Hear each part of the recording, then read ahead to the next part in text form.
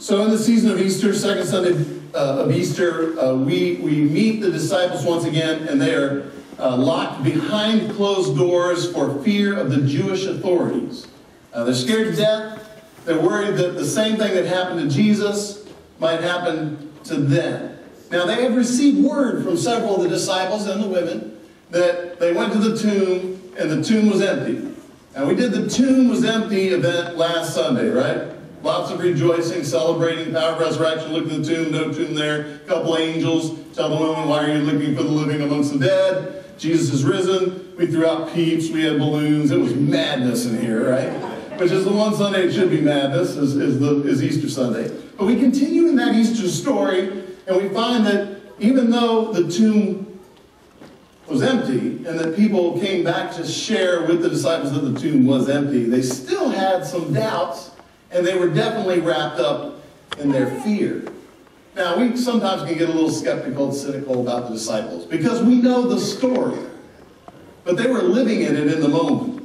And so after being disciples following Jesus around for 3 years, thinking that he was going into Jerusalem to take charge, and he ends up on a cross, and they see him die, and they see him being buried in the tomb. They know he's dead. That even though some who go to the tomb and say, hey, guess what? The tomb, we went there, we looked inside, his body wasn't there. And an angel appeared and said that he is risen. Even though they brought that story back to them, there still wasn't enough evidence, right? I mean, people don't rise from the dead.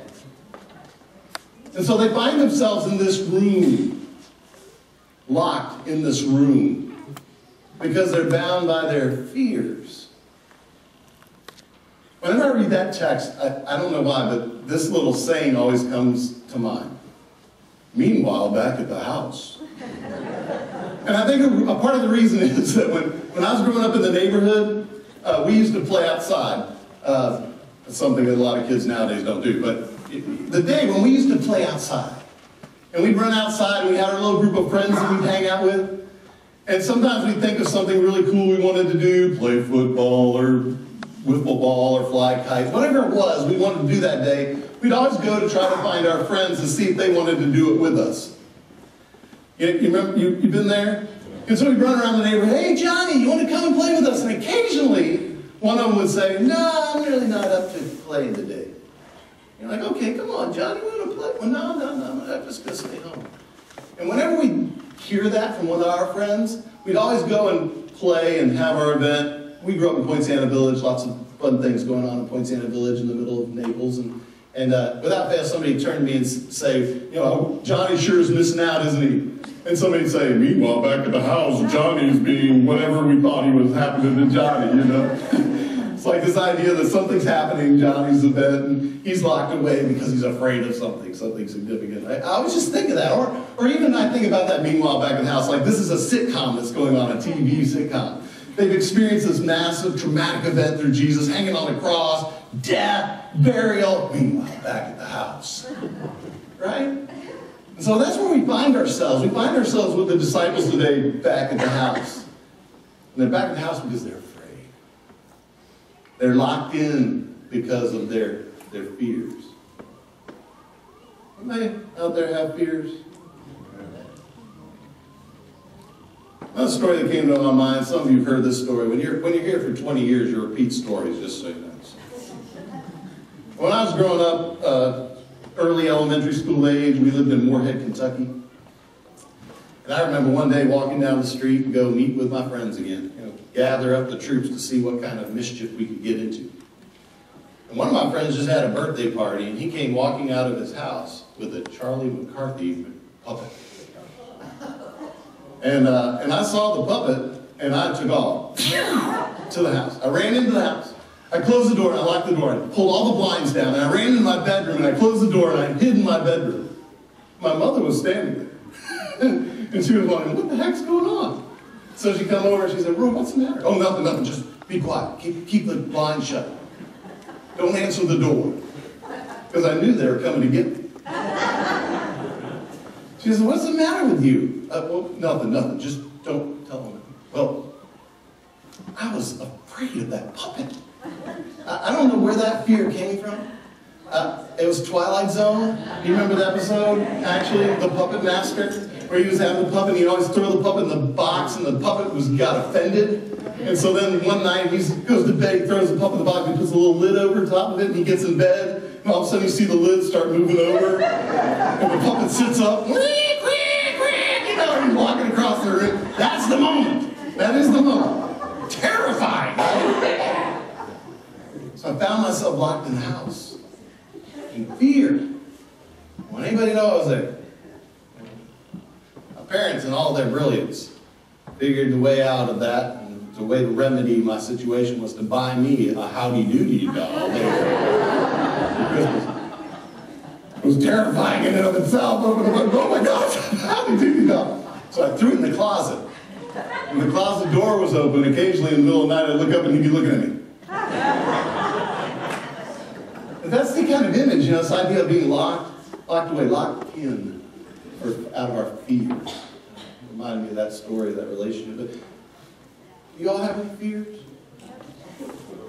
You have things that you confront in your life. Maybe you feel like the disciples. Just want to close the blind, shut the door, lock the world out. And find themselves locked in fear. A friend of mine, when I first went into ministry in Roxbury, North Carolina, serving a little local church, told me that, he said, Roy, you're going to meet a lot of people in the ministry, and every one of them have something in their closets. You know what I'm talking about? All of us. Raise our hands. Something in our closet. Something we'd rather lock in, rather than let anybody else know about, or let out. Another situation in Roxbury, North Carolina, I got to thinking about fear and being locked in, is that Leslie, my wife, was actually the president, the CEO of the domestic violence shelter there, Safe Haven of Person County. And just by default, because I was married to Leslie and I was in seminary, I was the chaplain of Safe Haven of Person County. And I've met a lot of women, predominantly women, a few men, who would come to that shelter because they had been abused or were experiencing abuse in their life, both mental and physical. It's all around us, by the way. It's still going on. The statistics are staggering. There are people that are living under that horror, that terror, that fear. They find themselves locked in. And these men and women who would find their way to the shelter were courageous. And they were seeking liberation. They were seeking a way out of the place that they found themselves locked in. The really staggering statistic is that 90% of those who come to the shelter seeking some form of liberation and freedom in their life end up returning to their abusers. There are lots of people locked in this world, locked in fear. And I got to thinking also, you know, if somebody's locked in, there are also people who are locked out. You got to think about what it means to be locked out. You know, we've got friends, relatives, maybe even in our own lives, we find ourselves sometimes dealing with persons who have tremendous addictions.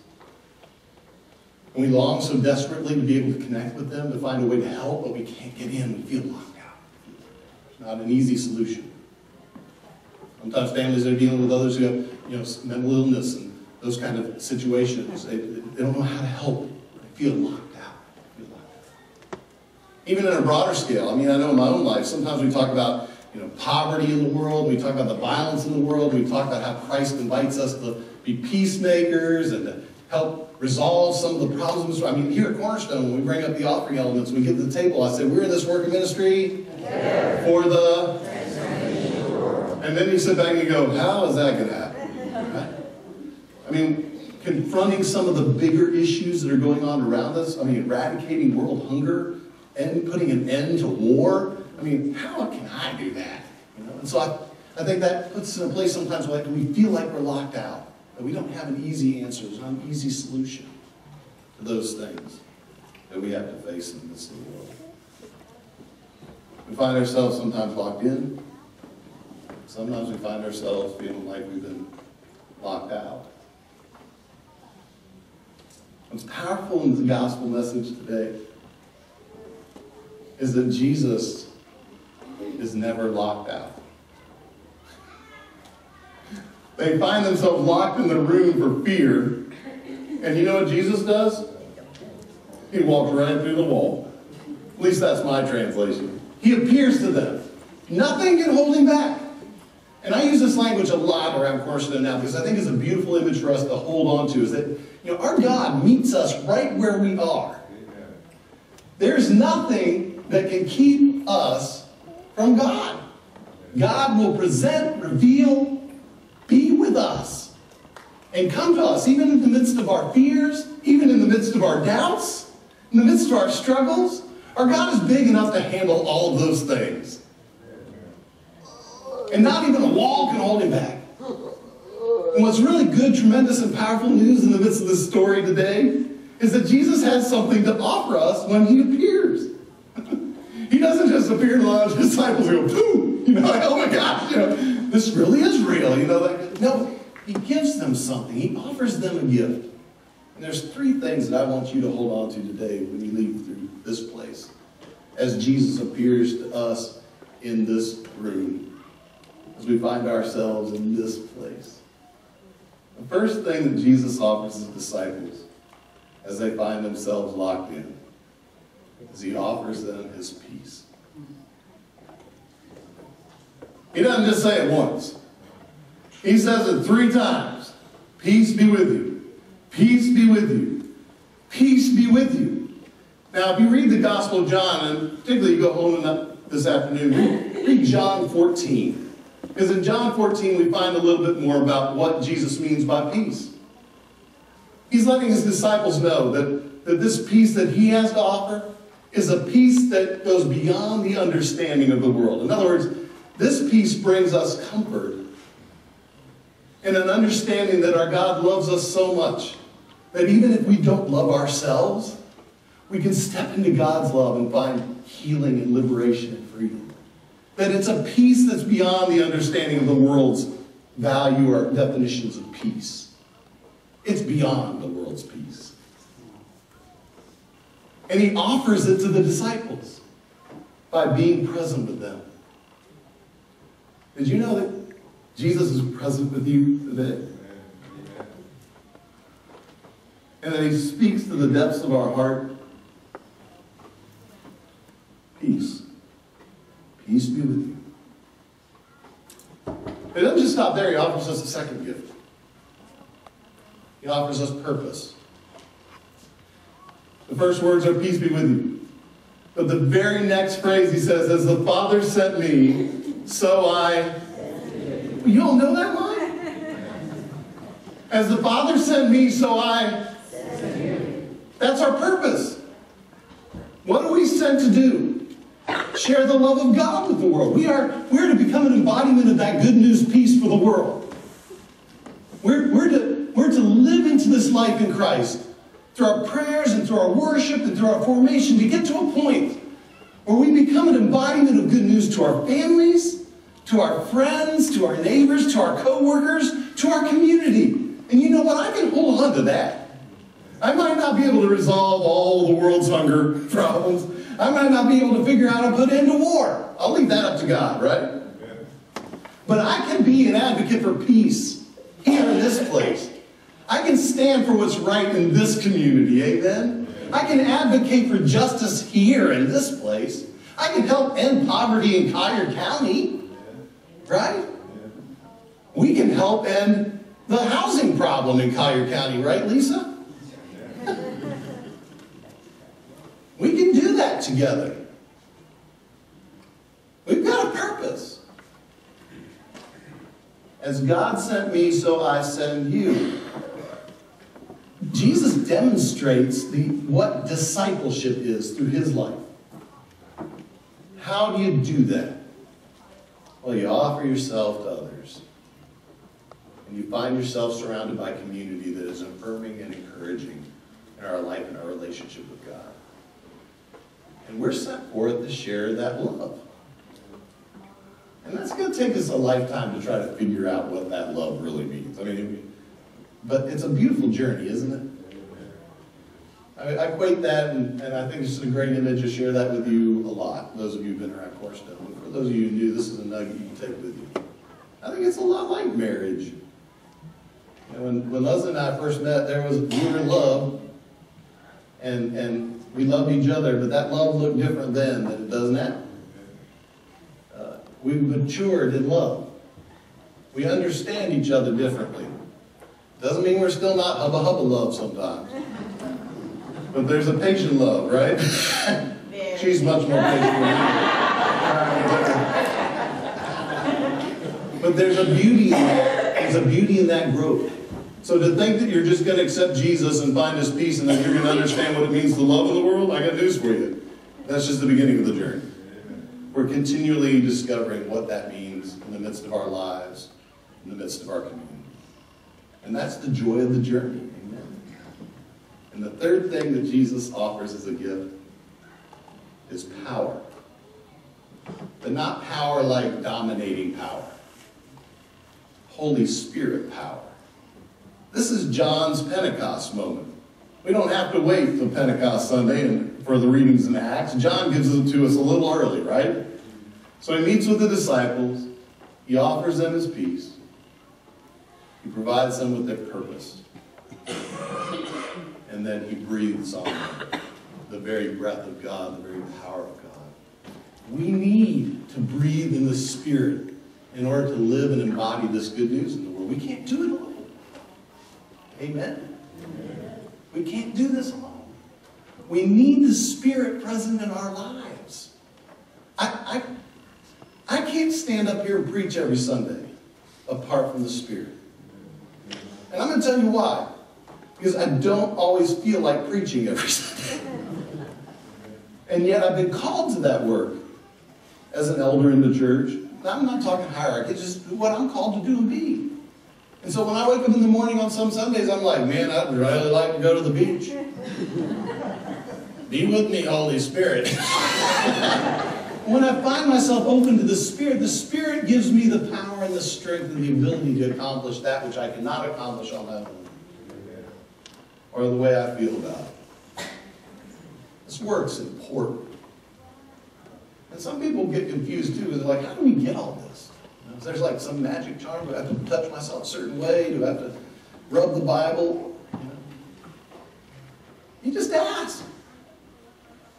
You ask for the peace of Christ to rest in your heart. And then you receive it. You trust in it. It isn't going to make everything magically better, but it's the beginning of the journey to experience the fullness of Christ in your own life and be able to see the fullness of Christ in other people's lives. And then offer yourself. Give up yourself and your time to benefit somebody else other than you. The Father sent me, I send you. You got lots of opportunities here at Cornerstone for you to serve and give yourself to somebody else.